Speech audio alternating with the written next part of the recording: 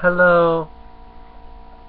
So, if you really want to kind of do a positive thing for your life, have it where like you have like something that you open every day. So like a door or a kitchen cabinet or a bathroom drawer.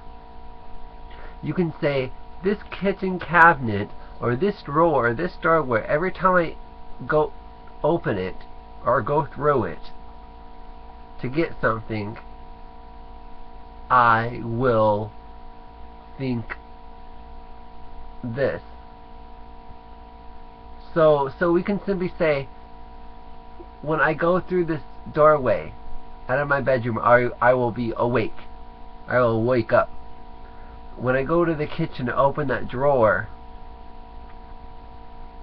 the cabinet, I will feel full. When I go to the bathroom and open that drawer, I will feel clean. You can add to it. You can go from there. You can just keep adding to it.